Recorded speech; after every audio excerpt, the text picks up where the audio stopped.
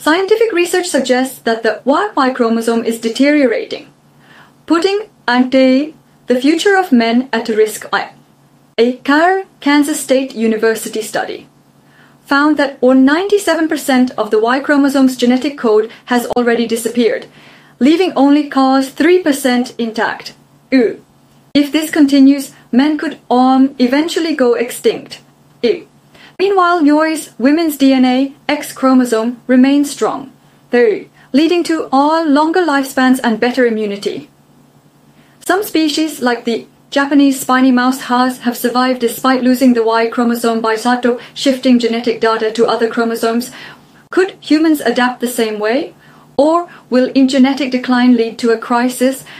Advances in biotechnology and gene editing may provide solutions, but the question remains, will men disappear, or will science find a way to preserve them?